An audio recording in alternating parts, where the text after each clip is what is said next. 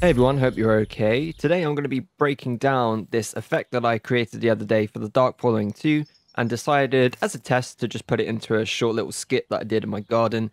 And a lot of people were actually asking how I did it, and I thought I'd break down the process of it because there were a lot of elements involved in it, including 3D fire simulation as well as just general compositing tips and tricks. So I thought I'd kind of show you guys how I went about creating this. So first of all, the main explosion that you see is actually not a 2D stock footage. It's actually a 3D simulated fire particle system created using the amazing Django effects EmberGen, which if you go to their website, it's amazing. I'm going to make a video on their technology in general because it's incredible, but long story short, you can create incredibly quick and fast and very realistic looking fire effects now in Blender using this EmberGen software. And if you just head to their website, you can subscribe to create your own fire simulations, but they do have a page that just has free downloads just waiting there, which you can download and use however you wish. So I downloaded this gasoline explosion, which downloads as a VDB file, which you need the experimental version of Blender 2.83 in order to import volumes in. You'll see on 2.83, when you go to add, there's a new volume import open VDB file there, which doesn't exist on the standard version of Blender at the moment. And you import all of your VDB files into it, and this is what you get. That doesn't look very interesting, so let's go to the material preview. And you'll see that right here, we have a 3D fire simulation, which we can play through. And I'm not going to play through it in case it crashes, because there's a lot running at the moment. But you can see we can move around this completely 3D simulated bit of fire, and it looks pretty good. All that's happening here for the materials is we just literally plug in a principled volume into the volume shader, and then it's using the temperature because it saves each individual aspect of the fire simulation. And we're basically applying a black body intensity of 1 and a higher temperature to the temperature value, and that's giving it that nice fiery orange glow that will then turn into smoke. So very easy and simple to create fire using EmberGen and Blender now. And as I say, I'll do a full breakdown on how exactly this works in another video. But for now, you can see what's really great about this fire simulation using Blender as opposed to 2D stock footage is that this is great because the shot that we're using is just head on, and a 2D bit of stock footage would suffice. But if we wanted to, we can move the camera wherever we want and simulate the same explosion and get it from loads of different angles. So you're very, very free to use the explosion however you wish, whereas stock footage is you're locked into whatever angle the footage is filmed from. So that's that. And then all we did was put a camera there. We didn't need the whole width, we just needed the height of it. So the dimensions were as follows: 820 by 1080, rendered out PNG sequence, got the whole explosion, alpha background, done. That's the fire. That's it. As I say, I'll go into more detail on that in another video, but that was that. Now we take this into After Effects, and we'll get to that in a second, but let's just have a look at this clip. So all I did was went out into my garden. Oh, there's me. I'm going to get off that. That's a weird angle. Went into my garden and just put my camera down on a Gorilla Pod and just filmed myself. My neighbors probably thought I looked like a complete idiot because without any of the effects, I look like a right muppet, just kind of reacting to nothing and snapping my fingers, doing some stretches. So all of this is, there's nothing happening along this first bit. And originally I was just going to have it so I was snapping my fingers and nothing was happening, but I thought as a piece of storytelling within a short video, that's not very engaging, it's not very exciting, and as you're watching it, you're probably thinking what is happening. Whereas if we see this new spark effect, suddenly you're like, ooh, that's a bit jammy. So what are we doing with the spark effect here? Well, actually, the first thing you're probably wondering is how is the camera moving if it's on a tripod? Well, if we take a look at all of the layers down here, I probably could have pre-composed those sparks into a single layer, but I've left them out just for this moment. But what we've got essentially is the base piece of footage is parented to this null, and this null has a wiggle value, and this null has a wiggle value attached to it. God, that's a mouthful. Wiggle value attached to it. And essentially what that's doing is if we put the null in here, it's basically shaking the null around so that it's basically simulating camera shake. And because the null is an invisible object, it means anything we parent to it will also follow the same parameters. So that means that obviously the footage is attached to it, so that's going to get that same shaky effect. And it just adds that little bit more of dynamic nature to the shot. Just instead of keeping it still, it doesn't make sense obviously because it's on a tripod, but for this context, it doesn't really matter. It gives it a bit more energy, it creates a bit more tension because you're a bit uneasy throughout it. Now, the sparks, when I got onto the sparks, all they are literally just the stock assets from Action VFX, just Spark 13. I think these ones are free even, and you can just download them. And if I show you what they are, it's literally just this effect. That's all it is. It's just a spark. That's it. Excuse the low render resolution, but that's all the spark effect is. I made sure to keep my hand pretty still. I couldn't be bothered with motion tracking. So it just means that when I snap, my hand stays still. And because the spark is also attached to the null, it means that you're going to get that camera motion following it as well. So all in motion, you can't really notice that it's just a static image or a static video just attached on top. Now, the key thing here that I wanted to focus on was the reflection, because without the reflection, it's something that is one of those things in an effect where if it's missing, you don't really notice that it's missing, but there's something wrong about it when you're watching it, and it's hard to place because it's such a short effect. You wouldn't really be able to pick it out, but it's something that just that little bit of extra time and work can really just help sell the effect by just going that extra mile. So all I did was literally duplicate it, this layer here, duplicate it, move it down, mask it out so that it cuts off where the edge of the reflective glass cuts off, because we don't want it coming where the glass isn't. Because this glass is quite dark, all of the reflections are quite dark as well. All I did was just put a levels effect on top and just brought the highlights way down, as opposed to they were up around there at first, but I brought them down to about, whoops, brought them down to there. And that just helps blend it into the scene a bit better, makes it a bit more physically accurate. So those are the sparks. All of the sound effects were done in Premiere afterwards, which I'm not really going to get into, but essentially they're just the Video Copilot Motion Pulse pack. And I just had to sift through and had to listen to what worked and what didn't. All right, let's get into the layers now of what's happening. There's structure to this very simple video as well in order to create a little bit of storytelling. So you've got the intro where I introduce to the camera, some stretching, which all seems normal. The sparks then help lead up to this effect, because if you imagine this entire video is nothing happens for 54 seconds, you could still have the same sort of shock value when this effect happens, but you need to keep people's attention. People switch off easily. People got to like the 40-second mark, and they're like, "This, what is happening? Nothing's happening. He's just clicking his fingers." And then you'd switch off. So the sparks introduce the idea that something is going to happen. You'll notice there's no need for a reflection for this effect because my hand isn't in the reflection.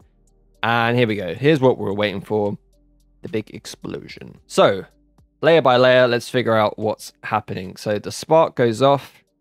Now we have a Saber effect, which is a free Video Copilot plugin. Would highly recommend going and downloading it to your After Effects package if you haven't done so already. As I say, it's free and you could do a lot with it, so why not? And it's got a very small install size as well, so there's literally no reason why you shouldn't have it installed. All that I did was put an A to B point on the core and made it go from above and down to my feet. And I changed the core size so that the start or the front side of it was bigger than the end side to give it that element of momentum. If I change the size here just to kind of 1, that's what it would be without that. But if we have the end on 200% and, well, sorry, the start on 200% and the end on 0%, you get that nice illusion of power is coming down. There's a bit of a directional blur as well to give it that motion blur look. Strikes down. Now, the VDB file for this explosion has this weird blob at the start, which I wasn't a big fan of, but it's free, so I'm not going to complain. And luckily, it only lasts for literally 1 or 2 frames, which in the grand scheme of things, you're not going to notice in motion. Now, let's just skip ahead here and we'll break down layer by layer what's happening and what are the elements I added in to create this effect. So we've got our main explosion there, with an extra glow applied to it just to stand out and match the levels of the camera. A hue saturation, I was playing around with it being maybe more of a purple color like that, which in the second video that you're going to see has a more purple effect. But I thought for this one, the orange just kind of worked nice. It matches the rest of the scene in terms of color tone. The purple doesn't really match there. So Just tinted it a little bit more to the red side. I did have curves on it as well, but it was too bright. It needed to match with the exposure levels of the scene. So there we go. We left it at that. And that's pretty much it. And that's just parented to the explosion. So I created another null to parent all the explosion elements to, which is then parented to a shake null. Now the shake null, as you see when the explosion hits, this smooth shaky cam we've got here, well, that's not enough for when an explosion hits. We need it to be quite violent when it hits. So all that we've got on the shake null is essentially just another null with a parameter applied to it, which is a slider. And what the slider allows you to do is, whereas on the normal wiggle expression, you've got the two values, they're fixed, you can't change them. All we did was parent the first value using the pick whip tool to this slider control, which allows us to manually adjust that value whenever we want by keyframing it. So this slider, obviously when the explosion hits, whacks the value up to 25 before bringing it back down to 0. So we get that extreme increase of shake as that explosion hits right there and then back down to 0. So that's how the parenting works. I'm not 100% happy with this. This literally took a couple of hours, but going forwards into the Dark Following 2, obviously there'll be more time spent on perfecting it, and the whole situation will just make more sense. I didn't even know what effect I would do when I was standing in my garden, how it would all look. So this was a good way to test it out. I need to find a way to blend the dirt into the fire a bit better, because it kind of looks like it's just sitting behind it in this freeze frame. In motion, it kind of works, but anyway, what's happening here? So the first thing you'll notice is, well, the explosion's there. We've spoken about that. That's all done and ready. Nothing else needs to happen there. This dirt blast, if we take the explosion off, this dirt blast is from Action VFX, which is a pack that I bought. Really, really great. It's worth buying a couple of these if you're doing any sort of action orientated visual effects. They're just great for any sort of explosions or kicks up of dust or anything like that. They're really great to have. You also get these little chunks of ground landing as well, which just add to the whole illusion that is interacting with the world. Now, this dirt blast effect, I actually applied a force motion blur because the original effect has no motion blur applied to it. The shutter speed is very, very high. It looked out of place considering the camera's got this nice smooth motion, but the video clip of the dust is just, you can see every single frame very clearly, and that's great that you can play with that, but it didn't fit very well with the scene. So I applied this force motion blur, which essentially just blurs, gives it that illusion of motion blur because it's quite a violent and fast-paced effect. You see there, it just adds to that intensity of it by adding that motion blur to it there. So that's all that's doing. Because it's pre-keyed, there's no need to add any screen or any mode, any blending mode to it at all. So that's that. Right, next few layers are these dust wave layers, which again, Action VFX, all they are just, that's pretty much all it is, just these dust wave effects to give the illusion that it's kicking up dust and dirt and interacting with the world. Same with this layer here. Pretty much just a couple of those, just to give the illusion that there's been an impact and it's kicking up dust and dirt.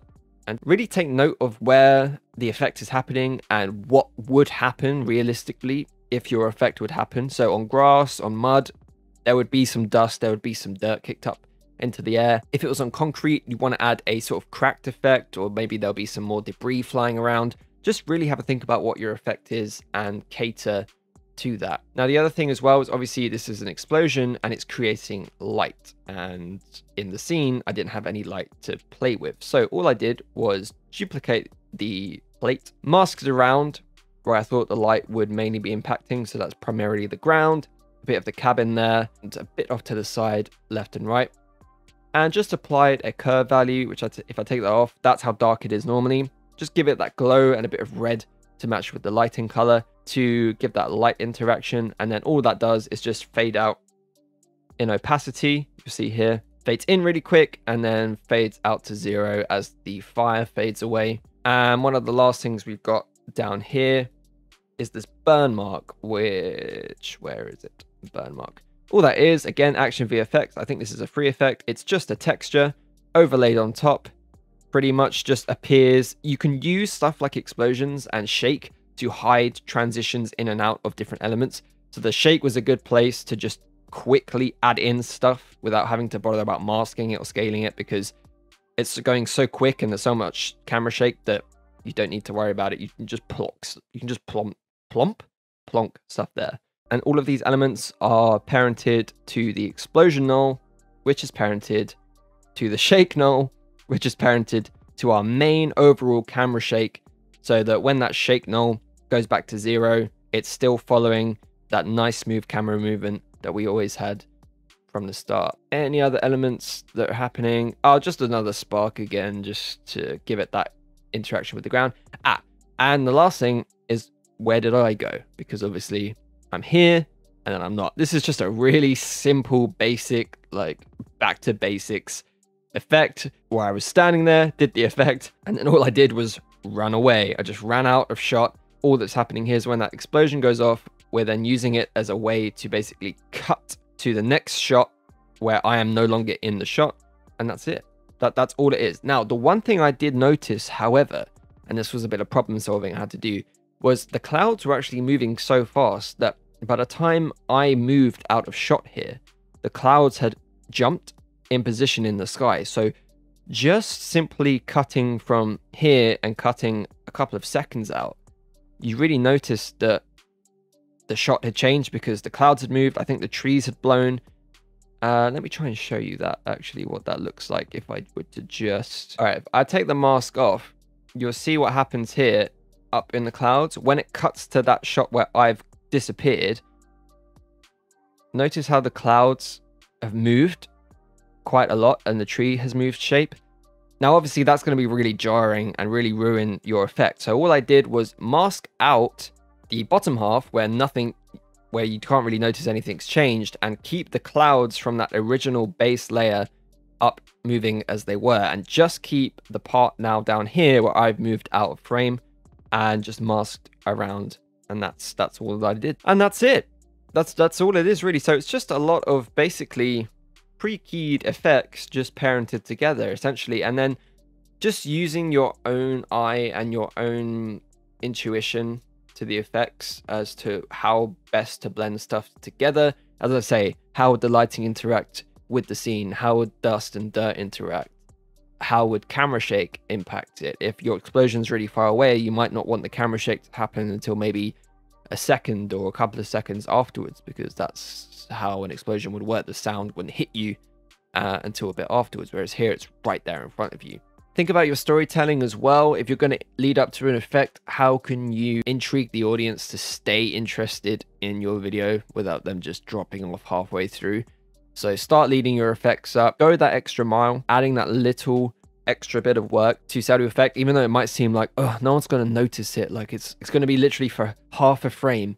Yeah, but not having that half a frame worth of effect in it is going to make your audience question the believability of the effect. That's what you don't want. You don't want people sitting there going, oh, that's obviously an effect. The more you can do to make people think, what, how did they, but he's got the thing there, but there's a reflection in the window. How did that happen? Even if it's just for a second. If you can do that, then you're winning at visual effects. If you get people questioning how you did something, that is really what's going to make that difference. And that's going to be really satisfying when people are like, how did you do that? Which I had a few people asking me with the spark. So that was a great sign that the effect had worked. Obviously, the big explosion at the end is not real. Still, it was fun to do. Even the fact that I disappear, people were like, what?